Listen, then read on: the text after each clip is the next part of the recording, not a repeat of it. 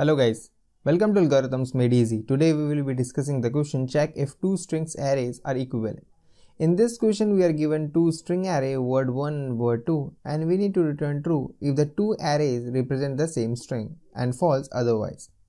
A string is represented by an array if the array elements concatenated in the order forms the string. So in the first example, as we are given this two values in the array, if we concatenate them we get ABC as a string, and the same string is what we get when we concatenate all those strings in this second array as well. As the two strings are equal, we return true. In the second example, we see that the two strings are not equal because from the first array we get ACB and from the second array we are getting ABC. So we return false. Given are the constraints with the problem that the array will contain only lowercase letters. There are two hints given with the problem. The first hint states that concatenate all the strings in the first array into a single string in the given order, and the same with the second array. And the second hint states that both arrays represent the same string if and only if the generated strings are the same. Now, we will see two approaches to solve this problem. The first approach is by using the hint given to us. With the hint given to us, we know that we need to convert the two arrays into a string and then simply compare them. So that will be a pretty short code. So let's write it down.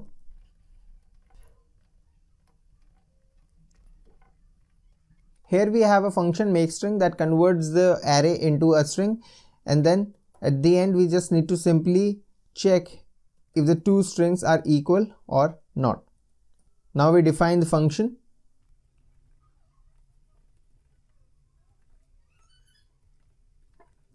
We'll have a string builder because the append operation, or we can say the concatenation of strings, is fast in string builder than in string.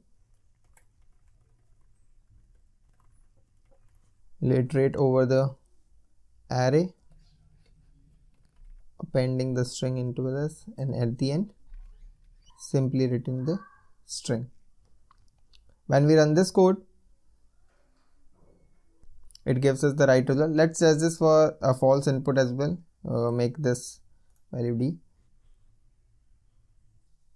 So it still gives the right result. Let's submit this. So it got submitted successfully. Now the time complexity of this approach is O of max length between the two arrays, and the space complexity will be O of k, where k is the length of the string, as we are using a string in order to hold the string formed by the arrays.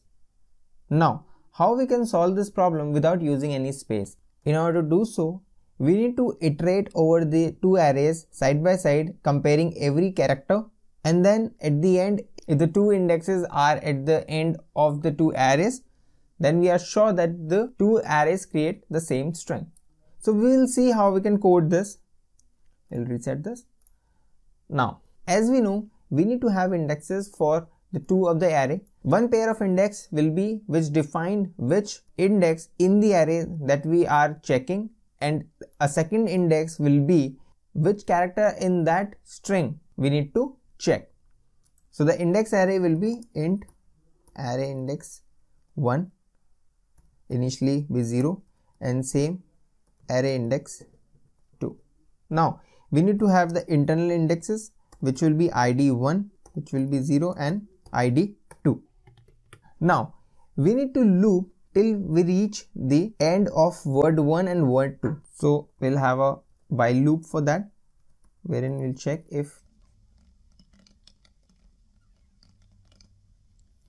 Now inside this we need to first check if the character present at index id 1 of the string present at array index 1 is equals to character present as id 2 of string present at array index 2. So we'll write that in code like this, and in the same format for the second array as well. If the characters are not equal, then we can simply return false from here. No need to continue forward. If not, then we need to increment the two indexes, that is id 1 and id 2. Now that we have incremented it, there will come a chance when we need to jump from one position of the array to other, and we need to jump from one to other when we have reached the length of the string in the first, which means if id1 is equals to the length of the string present at array index 1, then we have to jump. So we need to first make the id1 as 0 because we will starting with 0, and then increment the index 1. Same needs to be done for index 2 as well. Copy that. As we discussed, if at the end the array index 1 is equals to word1 length, that it has reached the end of the first array and also the second array, then we are sure that the two strings are equal. Let's run all the sample test cases at once. So all the test cases are successful. When we submit this code,